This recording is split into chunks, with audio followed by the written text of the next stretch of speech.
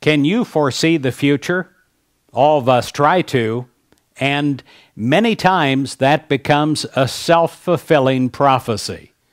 When we see doom ahead, we tend to bring that doom upon ourselves. What we fear, we tend to bring that fear into our life. But the same can be said of hope and optimism and positive thinking. It can bring the very best blessings to us continually. The choice is for me. It is to constantly look at things that I have lost or things that I have, to live in fear or to live in hope.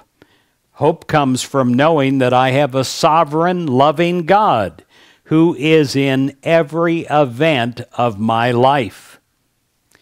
In Psalms 71, verse 14, it says this with great wisdom: I will hope continually. I will praise you yet more and more. Now, that is a way to live life. It foresees the future in the highest possible way. The self-fulfilling prophecy is alive, well, and living at your house. If you trust God, if you have faith for the future, your optimistic belief will help your direction and it will fuel your motivation. That's the one reason that you should never lose hope, but certainly not the only reason. The primary reason you should never lose hope is because of God's unfailing promises. Make no mistake about it, thoughts are very powerful things.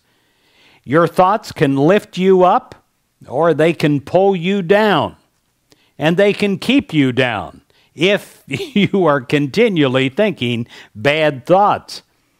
When you acquire the habit of hopeful thinking, you have acquired a powerful tool for foreseeing your future and improving your life now and in the future.